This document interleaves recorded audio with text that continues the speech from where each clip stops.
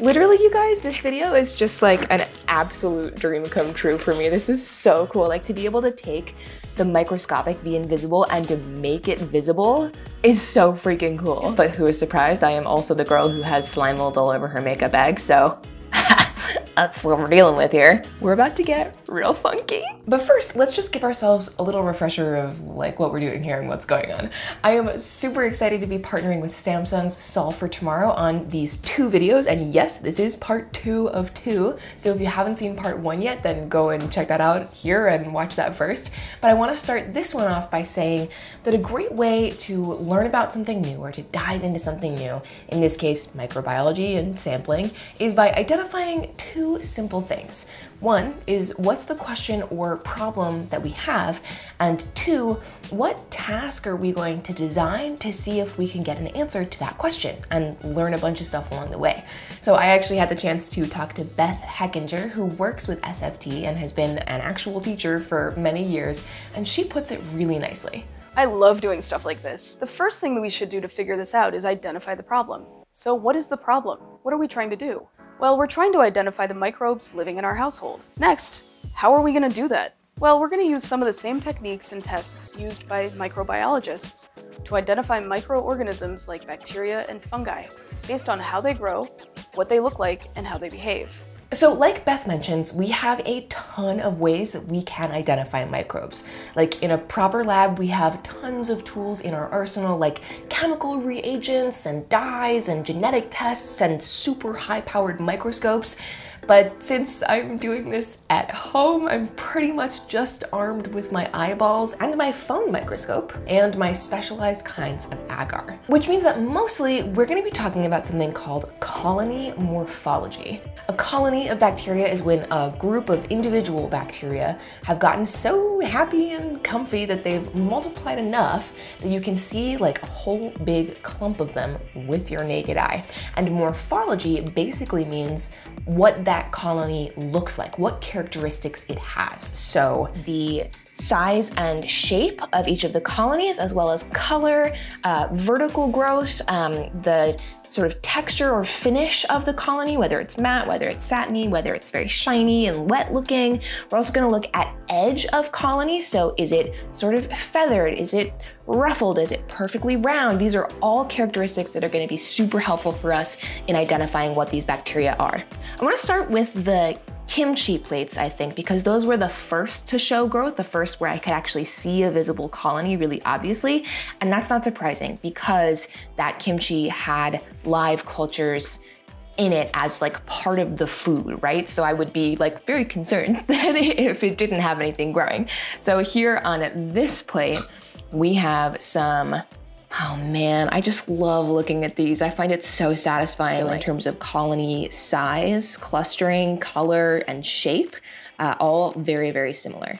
Now we have a little bit of a hint here because we already know that kimchi is a fermented food that contains a kind of bacteria called lactic acid bacteria. They munch on glucose, which is found in the plant matter of whatever the kimchi is made of. In this case, it was cabbage. And then they release lactic acid, and depending on the species, also CO2 and ethanol.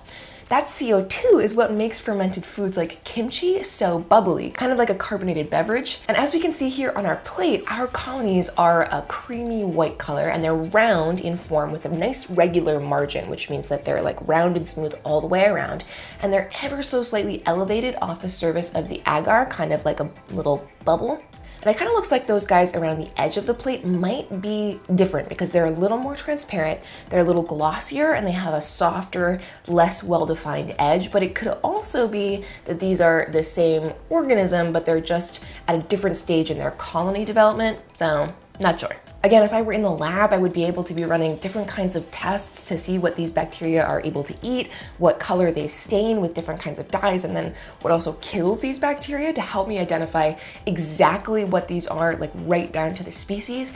And if I were able to look at them under a high-powered enough microscope, we'd also be able to see the cell morphology. So what individual bacteria look like, not just in their colony form. And if these species are lactobacillus, and I'm willing to bet that they are, they'd look probably like one of these guys. overall, I'm gonna rate this one 7 out of 10 for nice, predictable, reliable little blippy guys who are good for your digestion. We always like that. Next up, we have our kimchi sample on our McConkey agar, which we explained a little bit in part 1, but let's go even deeper here. So this cute pink plate contains compounds that are going to only allow certain kinds of bacteria called gram-negative bacteria to grow. And Beth is going to tell us a little bit more about what that actually means. The big difference between the gram-positive bacteria is that they have a thick layer of peptidoglycan, whereas gram-negative bacteria have a much thinner layer. Fun fact, humans do not have peptidoglycan in any of our cell structures. That's one reason antibiotic compounds that affect peptidoglycan can burst and kill bacterial cells, but don't do any direct harm to human cells. So along with the shape of the bacterial cells, Marin can use something called a gram stain to help her identify what the bacteria are. A gram stain uses a special purple dye that sticks to the thick layer of peptidoglycan in a gram-positive cell wall, but not a gram-negative cell wall. Our helpful McConkey plates do a little bit of that work for us because only gram-negative bacteria will grow on this agar. So if bacteria grow on the McConkey plate, we know it's gram-negative. So you can see here on our McConkey plate for our kimchi, we don't have a ton of growth, and that is actually a really good thing. Gram-negative bacteria that are likely to be found in food are likely to be what we call enteropathogens, which means they release toxins when they make their way into our digestive systems that can make us really sick. And some of the most common gram-negative bacteria that you've probably heard of in this context are kinds of E. coli and Salmonella species. And these would probably show up as like pearly, whitish, blobby, wet-looking circular raised colonies or pinky versions of that on McConkey agar, and that is not what we've got here. And in fact, if I had to hazard a guess, which is what we're doing here, I would say that what we have here is probably fungal infiltration or contamination of some kind. So I'm gonna give this one 1 out of 10 for interestingness, but 1 point for the fact that the bad guys didn't show up, which is nice. And lastly, for our kimchi sample, we have our fungal plates. So this kind of agar kills off bacteria and allows other microbes to have free reign. So in this case, we've got yeasty boys. Look at these amazing colony shapes. I mean, that almost looks like a Fibonacci sequence. That is amazing. Again, I think most of the orange color here is from the kimchi itself. It's sort of that pigment that's left over from like the chili powder in the kimchi.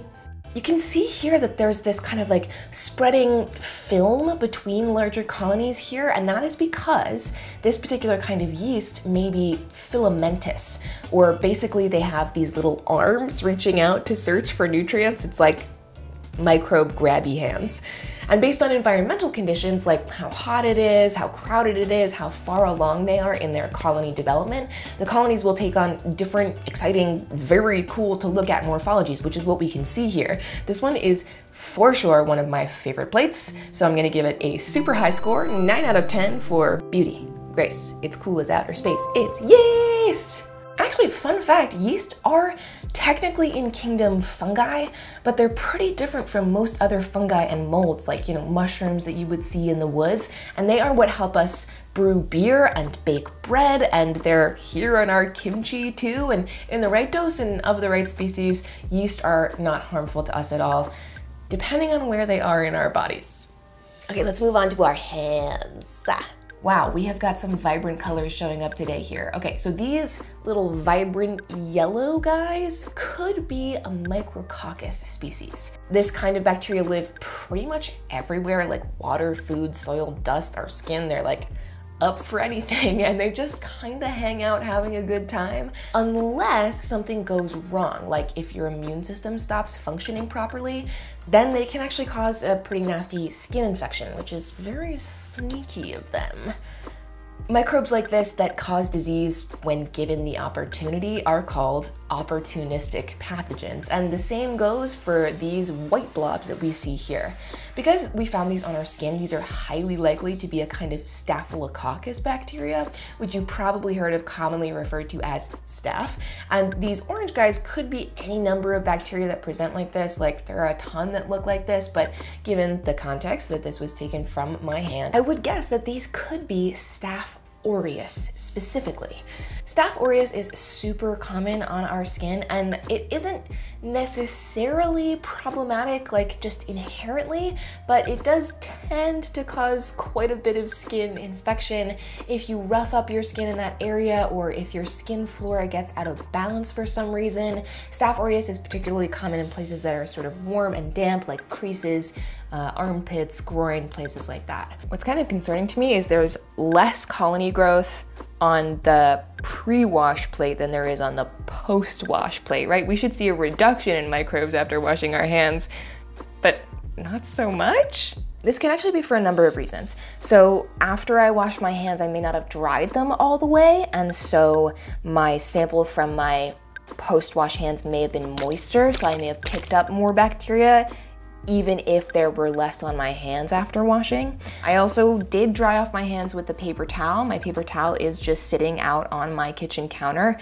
so I could have picked up a lot of microbes on my hands after washing from my paper towel. And then also, and this one might play into both of those other variables, is that when I washed my hands this day, we had actually been running low on soap, and so I had put water into our soap dispenser with that little bit of soap at the bottom, so our soap was more diluted. It had less actual micelles in it that would help wash away these microbes than full strength soap would.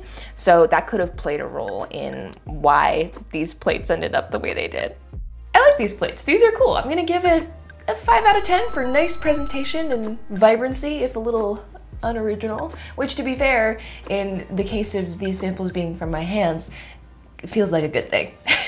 Editing Marin popping in here to say that if I really wanted to be diligent about separating out which colonies were which, I would do something called inoculation. That's where I would take a little inoculation loop and I would scoop up one particular colony and put it on an agar plate of its own, of course while noting what it was and what its colony morphology was on the mixed bacteria plate and what the original sample was, of course, doing all of my nice labeling and note-taking. And then it would grow in isolation from the rest of the bacteria, and we could see kind of how all of the different colony morphologies present for this one sample of one particular bacteria, and it might help us out a little bit as we go about our identification. Now, unsurprisingly, our phone samples actually look pretty similar to our hand samples because my phone is in my hand more often than not, which I'm kind of ashamed to say. We do have a few more instances here of what are most likely a kind of fungus. That's that little black nodule in the middle of the more transparent skirt. Fungi are more likely to present in a heterogeneous colony, as in the colony doesn't all look exactly the same, because fungi, for the most part, can differentiate themselves a little more, and I'll get back into that a little bit later to tell you what I mean, but I'd have to say our phones are probably a 5 out of 10. Points docked for copying our hand plates, but points added back for adding at least a little flair of their own. So back to this funky little colony. The reason I think it's a fungus is because it kind of looks like this guy. It has vaguely the same characteristics. This is an Aspergillus, which is a kind of environmental fungus that is found all over the place. But if it gets out of whack or it finds a handy spot on your body, Aspergillus is the same kind of fungus that can cause issues like athlete's foot. So this sample from our shower floor is serving us. It is going all out with this fuzzy look. And the reason that these different kinds of fungi look so fluffy like this is because of what I was talking about earlier. They can differentiate their bodies into sort of like a core mass, and then those fluffy bits are actually their spores or their way of reproducing, kind of like dandelions get fluffy to spread their seeds all around. It's a little bit like that. And it looks like we've actually got several different kinds of fungus here, which are, happily crawling around on my shower floor, apparently. Now, when they get into their sporing shapes like this fuzzy stage, they can actually cause people allergies and would be pretty bad to like inhale directly, so we're not gonna do that, but for the most part, relatively harmless unless they get somewhere they're not supposed to. Overall, I'm gonna give this plate like a 12 out of 10 for sheer effort and overkill. I am loving it. This shower plate here too, I love these guys. The color, the texture of the tops. Like, I don't know, I just want that as a painting or something. They're not actually slime molds, because if they were slime molds, they'd be sending out way more thread-like tendrils, and slime molds actually aren't a bacteria or a fungus or a yeast or anything like that. They are an amoeba, and I have a whole video on it that you should watch here because they're absolutely insane and probably like my favorite organism of all time. And before we get all freaked out about this, I want to re-emphasize that the reason that we're seeing this visible growth in this way is because we've put our samples on agar. The reason you don't see colonies like this, for the most part, in the places that we've sampled them from is because they're having to compete with all of these other bacteria for space and nutrients and everything that they need to grow. So when we give them all of that on our agar plates, obviously they're going to flourish and we're going to be able to see them with our naked eye. So while this is a representative sample of what they would look like if they were growing, this kind of growth is not going to happen on your shower floor in your house. At least we hope so. I also really want to make very clear that although I call myself an actual microbiologist at the beginning of both of these videos about microbes, I am still a microbiologist in training. So I do not claim to be the be-all end-all subject matter expert in this area, and these are just my best educated guesses. I would be willing to bet that many of them are wrong, but it's been really, really fun to look at the colonies and just have that invisible world made visible to us and use the tools we have at our disposal to kind of see what we can narrow down. A big takeaway from this video, I hope, is that colony morphology, while really fun and a super important part of identification, is not a definitive way to identify an organism, especially all the way down to the species. We only had a limited number of kinds of agar for our tests. We only had 3 different kinds. In reality, there are many, many, many kinds of agar that you can use to help you identify bacteria, and lots of different chemical tests, and of course, genetic tests and a higher powered microscope that would help us be able to identify these more definitively. But also, I think something to keep in mind for all of these plates is that any of these bacteria or fungi could be harmful or cause a problem in a certain place or in a certain abundance. So if they get somewhere they're not supposed to be, on or inside your body or in your house or on your food, they could cause some problems. But if they're just existing out in the world in a balanced ecosystem with other microbes, or if they're in the place on your body where they usually occur, then they're just chilling, they're just hanging out. But any kind of imbalance can sort of skew towards a little more of a dangerous situation. So it's really a case of location, location, location, and what kind of situation that bacteria finds itself in. So for that exact reason, understanding what they are and how they behave when they're where they're supposed to be and when they're not is really important. Hey, it's me. I'm still editing. You may have noticed that I did not include all of the plates in this video, and that's because if I did, this would be hours long, and while I'm sure we would all be very interested in that, I'm gonna let those of you who are really interested in that find those clips on my Patreon. I'll just be posting the clips of what those plates look like, along with the labels of where they are from, what samples they are, so you can go ahead and check that out at the link down in the description box. And I really hope you enjoyed getting more acquainted with your microbial world. Subscribe for more awesome science videos like this soon, and just a quick reminder here at the end that this video and the previous one, which you should go watch if you haven't already, are sponsored by Samsung's Solve for Tomorrow competition. You can check them out and what they're all about at Solve for Tomorrow on Instagram and Facebook, at samsung.com/solvefortomorrow, or you can also watch my docu-series all about Solve for Tomorrow by clicking here. Also, I filmed this clip and many others in this video and the previous one on my Samsung Galaxy S20 Ultra, so that's pretty cool. Thanks, Samsung! Let me know what your favorite plate was down in the comments below. Give me your best ratings for each of the plates. And as always, thank you so much for watching. I really appreciate it. I'll see you next time.